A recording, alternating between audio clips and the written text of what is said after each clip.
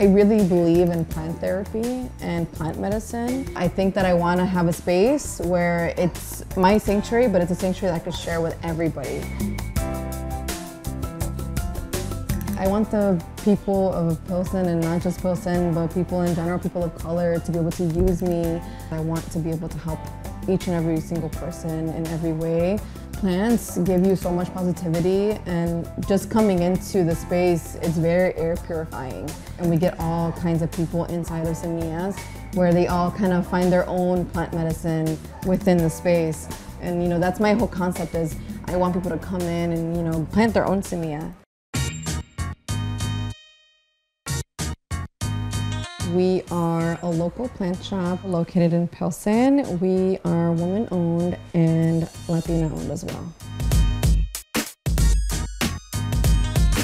A lot of my obsession with plants literally came from being at home and doing absolutely nothing. I've gotten laid off from my job. It really broke me down in a way where I was dealing with a lot of depression, a lot of anxiety. I worked my way up to kind of get to where I was, and I got laid off. I had nothing to show for it. And I know that I do, but in the moment, that's how I felt. I've always had plants, but I was always working, and I think that once I got laid off, I was able to focus on my plants and focus on my babies, because they're like little lives. Once I started collecting a little bit more, it took me back to almost like our motherland in a sense. It's in our roots, to be able to grow our own vegetables and fruits and everything like that. So I think that growing up, especially in a Latino household, there's no such thing as depression or anxiety. My family has really gone through the ups and the downs, and they just dealt with it. Once I started getting more in tune with my culture, that kind of eased that depression and anxiety in a sense where I was figuring out who I was. Once my obsession grew, I had this crazy idea that I was like, how fun would it be to have a plant shop in the area where I grew up in?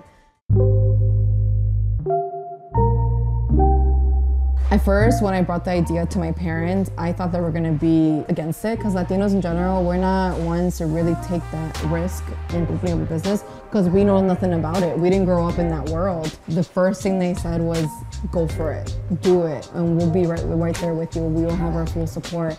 And I think that pushed me to do it more, just to see them how excited they were that I was even thinking about it. It brings us a little bit closer, Sometimes when you have a big family, everybody's doing their own thing, but me having this business has made us a lot closer. They're with me all the time. They're with me on the weekends. They love being here. They love helping me. They love even just learning more about plants that they didn't even know about.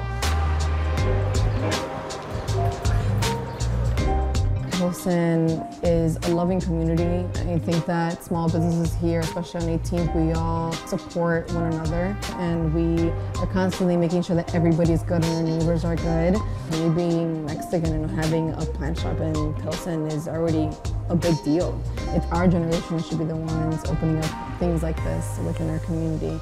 We want Semillas to be a space where people come in, and either if it's them having a gallery or somebody wants to sell whatever local goods that they have, we want this to be the space where people are able to do whatever it is that they're passionate about and have them plant it in here.